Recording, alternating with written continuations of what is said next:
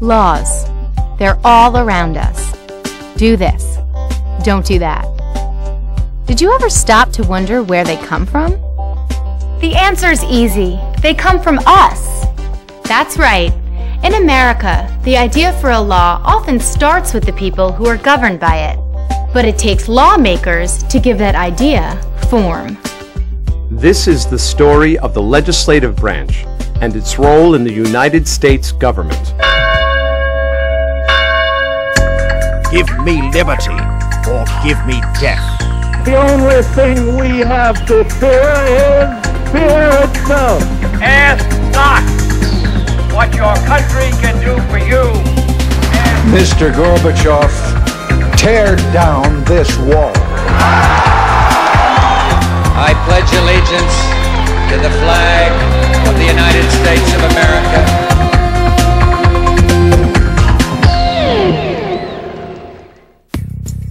1963.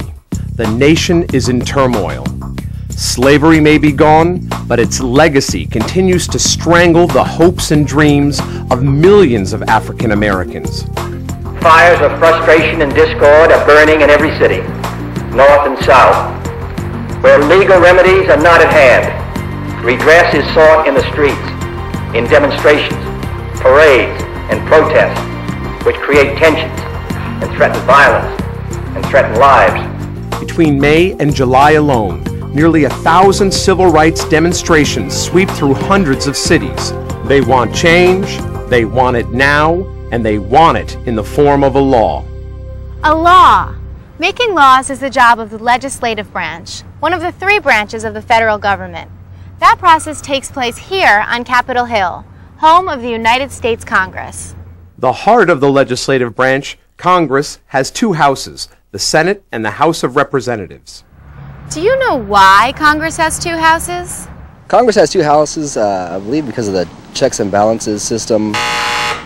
So that one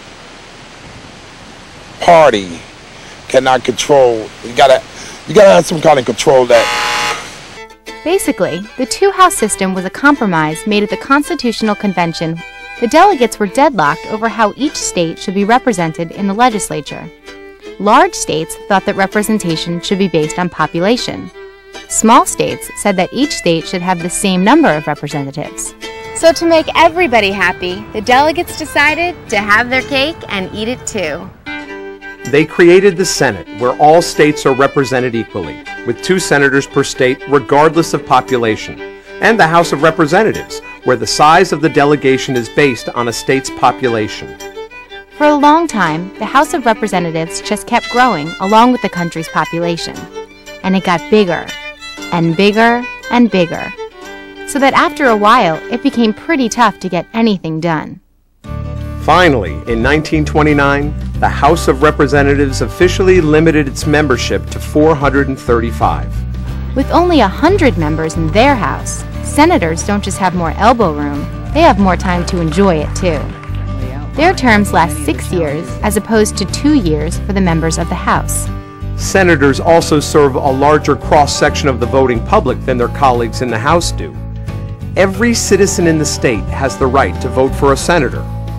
Members of the House are elected from smaller areas within the state known as congressional districts, and only residents of the district may vote for their representatives. Senators have to meet tougher requirements for office than members of the House too. Though both must be inhabitants of the state they represent, a senator must be at least 30 years of age and have been a U.S. citizen for at least 9 years. A member of the House can be elected at the age of 25 and only needs to be a citizen for 7 years. In the House of Representatives, it is the place where the rights of the will of the majority are absolutely guaranteed. The Senate exists primarily to see to it that the rights of the minority are absolutely guaranteed. That's really the difference. But in one place, the majority will prevails, no matter what. And in the Senate, a minority gets a chance to be heard, including a minority of 1. It's absolutely critical in a democratic society that both a majority will has a chance to prevail and that a minority voice has a chance to be heard. And the beauty of the Congress, the House and the Senate, is that in these two chambers down the hall from each other, guarantee those rights. Lawmaking is the province of the legislative branch, but the execution and application of law is left up to the other two branches of government. The executive branch, headed by the President of the United States, puts our laws into action, and the judicial branch interprets them through the federal court system, which includes the U.S. Supreme Court, the highest court of the land. Though the three branches are mostly separate, they are not completely independent of one another. Each branch watches over the other two, creating a system of checks and balances that ensures no one branch gains too much power. When our founding fathers, if you will, of the country as they're called, set up this system of government, they set up a system of checks and balances. They didn't want any one institution of government to control everything. They had seen that happen with a king in England. And they said, we don't want that model here. We want something different. And what they came up with was unique in the annals of history. And they said, we're going to create an executive, sort of like a king, and we're going to give them extensive powers. But as a counterweight to that power, we're going to create two other branches of government, a legislative branch and a judicial branch, to be a check on the other branches so that there's this sense of equilibrium, this sense of balance, like a seesaw. For example, the President is the Commander-in-Chief of the Armed Forces, but only Congress has the constitutional authority to declare war. And the legislative branch has another significant check on the executive branch: impeachment. When a president is accused of high crimes and misdemeanors, the House of Representatives can pass articles of impeachment. They send the case to the Senate, which tries the president. If found guilty, he or she is removed from office. But the executive branch has a few checks of its own. Only Congress can pass a bill, but the President can cancel it with a veto. It works both ways, however. If the Congress can muster 2/3 of its membership to support the bill on a revote, they can override the veto. It's like a great big seesaw. Must be why they call it balance of power. Don't forget, while they may vie for power, all three branches have common goals: to uphold the law and respond to the will of the people. In 1963, the will of the people was being spoken in the streets, and President John F. Kennedy decided to take up their cause. The cruel disease of discrimination knows no sectional or state boundaries. The continuing attack on this problem must be equally broad. It must be both private and public. It must be conducted at national, state, and local levels, and it must include both legislative and executive action. June 19, 1963. The President sends a bill to Congress to promote equal opportunity in government, education, and employment for all Americans. But the path between a proposed bill and an enacted law can be long and difficult. Partisanship, political maneuverings, and public opinion shape the process at every step. Never was this truer than with the Civil Rights Act. It was about to test the limits of the legislative branch. In a single session of Congress, which is basically a year long, there may be more than 10,000 bills introduced. Even though only a few hundred of them actually become law, that's a lot of paper to chase. Fortunately, there's a legislative tracking system. When a bill starts in the House, it's given the label HR and a number. If it starts in the Senate, it's called S and a number. The Civil Rights Act became known as H.R. 7152. Now, it's not easy plowing through 10,000 pieces of legislation. So in Congress, they divide up the work. Congressmen and women sit on committees like Agriculture, Education, and Transportation. After a bill has received its number, it gets assigned to the appropriate committee. Membership on the committees reflects the political makeup of the Congress as a whole. If there's a Republican majority, there are more Republicans on the committees, and they are chaired by Republicans. If there's a Democratic majority, they control the committees. Luckily for President Kennedy, his own party, the Democrats, held the majority in both houses of Congress in 1963.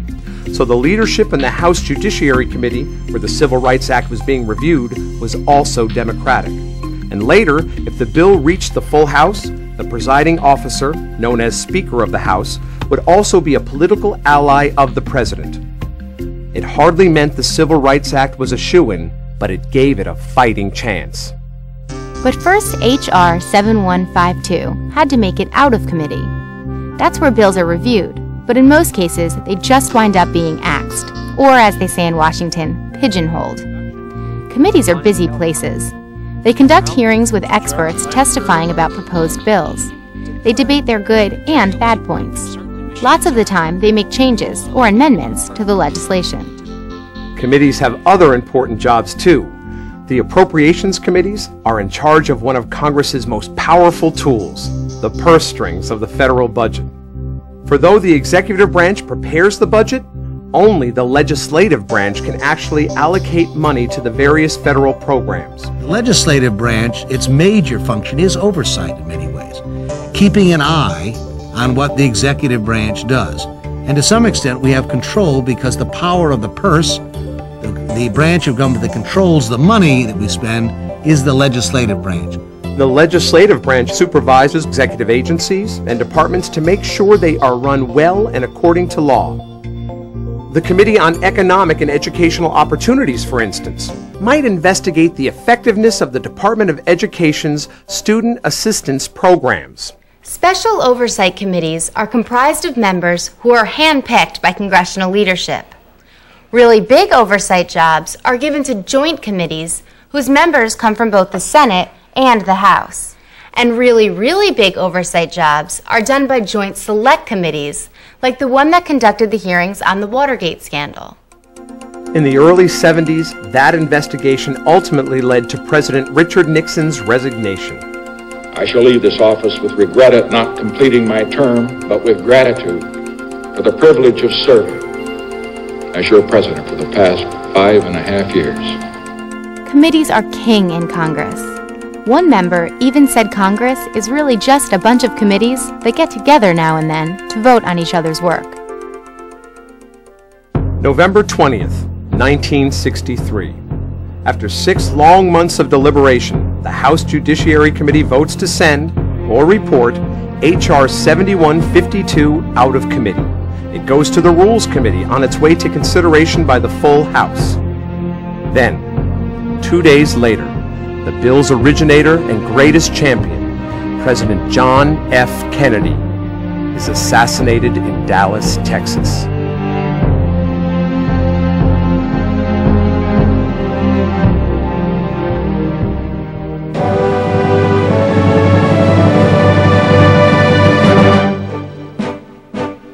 The death of President Kennedy could easily have been the death of the Civil Rights Act as well, if not for the leadership of the new president, Lyndon Baines Johnson. This larger-than-life politician was one of the most gifted deal-makers in the history of Congress. As the youngest majority leader the Senate had ever had, he was famous for what his colleagues called the treatment, a persuasive technique that included a good deal of Texas charm and arm twisting. Senator Hubert Humphrey once said the only way he could resist Johnson was by not answering the phone. In 1960, Johnson was elected as Kennedy's vice president. Though he was well qualified to assume the presidency following Kennedy's death, Johnson knew the road ahead as president would be rocky. He later remarked about that fateful November, "I had grave fears about our future. I wasn't sure how successful I would be pulling the divergent factions of the nation together. But he was sure the Civil Rights Act was essential to the nation's health. This American original would use all of his legislative know-how to help it win approval in the Senate."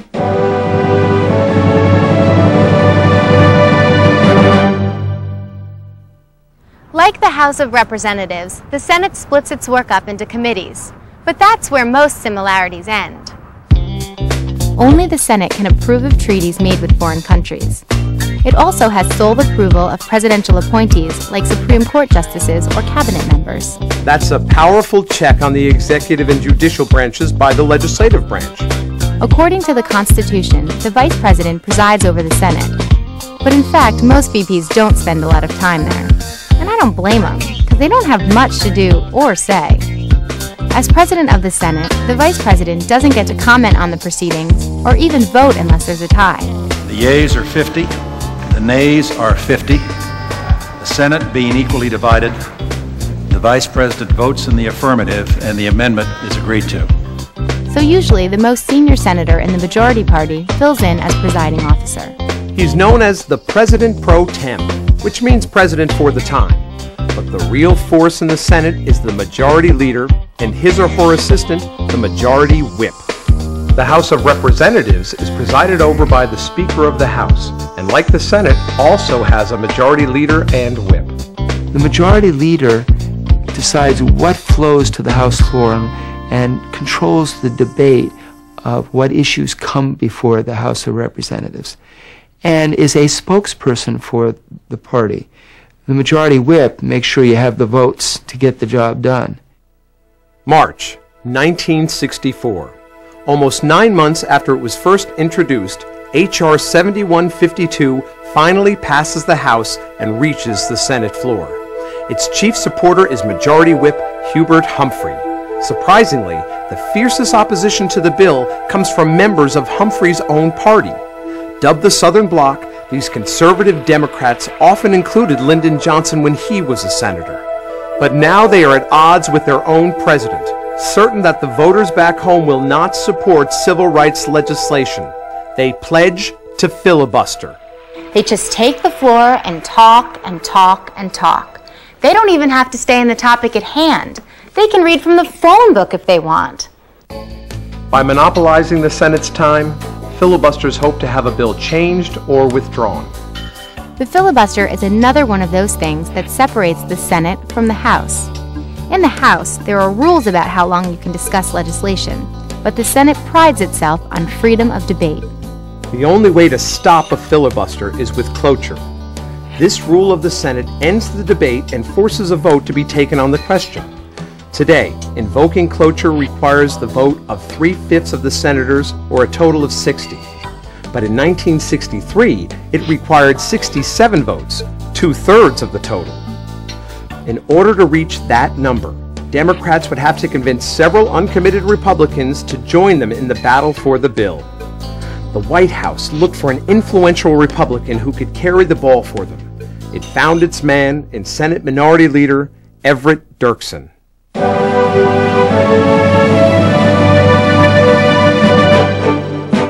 In the world of politics, Senator Dirksen was old school, a guy who understood the art of the deal. At first, Dirksen was opposed to the Civil Rights Bill, but once persuaded that it was the right thing to do, he became instrumental in pressing other Republican senators to cross party lines and support it as well. No wonder one of his nicknames in Congress was the Grand Old Chameleon. Changing your mind can be a plus when it comes to legislation. Dirksen himself once said, "There are 100 diverse personalities in the U.S. Senate. What an amazing and dissonant 100 personalities they are. What an amazing thing it is to harmonize them." The passage of the Civil Rights Act hinged on the flexible mind of this American original.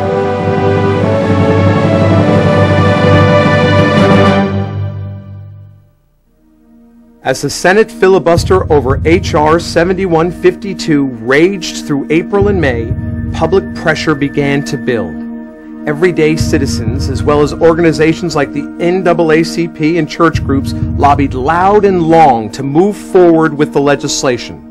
By June, Senator Dirksen estimated he'd heard from more than 100,000 people about the bill. 100,000! That's like an avalanche of interest, and it came from people just like you and me. You better believe it got Senator Dirksen's attention. Which proves that as citizens, we are a force to be reckoned with. Your members of Congress have offices both here in Washington and in their districts. Some of them come back home on weekends so they can stay in touch with the people they represent. I tell student groups to think about representative democracy in its simplest terms as I'm the employee and you're the employer. You have to sort out ways to try and glean where your employer is on a variety of issues. You rely on the mail. Now emails a lot. I get maybe 3 times the number of emails that I do mail. When I come home, visiting schools, visiting businesses, organizations around the state are a way to sort of get an idea. So never underestimate the power of the letter, the email, and even the telephone. And certainly not the protest march for that matter. Well orchestrated, heavy and unrelenting pressure from the administration, civil rights groups, churches, labor organizations, and the media proved, in the final analysis, to be too much for the embattled Southerners. In addition, Dirksen, who was the crucial factor in the outcome, threw his prestigious influence into the balance in support of cloture. When the vote came on June 10, the 100th anniversary of Abraham Lincoln's nomination for a second presidential term, it was decisive, 71-29 for cloture. 9 days after cloture was invoked, the Civil Rights Act was resoundingly passed. On July 2, 1964, President Lyndon Johnson signed it into law while the Reverend Martin Luther King and the world looked on. Its purpose is not to divide, but to end divisions, divisions which have lasted all too long. It's important to realize that not every law follows the same path as the Civil Rights Act of 1964. Some start in the Senate instead of the House, and then the whole process runs in reverse. Often the versions of a House and Senate bill are so different that a conference committee has to hammer out yet another version of the bill, which is then returned to both houses for a vote. In fact, a bill can be changed and voted on many times before it goes to the president for his signature. The Civil Rights Act was not a perfect law. Still, it was a giant leap in the right direction. It was an idea, said Everett Dirksen, whose time had come. Why? Because millions of Americans wished it to be so, and their will was heard by their elected officials in the nation's capital. The members of Congress manage the nation's purse strings, oversee executive agencies and presidential appointments, and have the power to declare war. But mostly, they shape our ideas into law. They are our voice in Washington, the legislative branch of American government.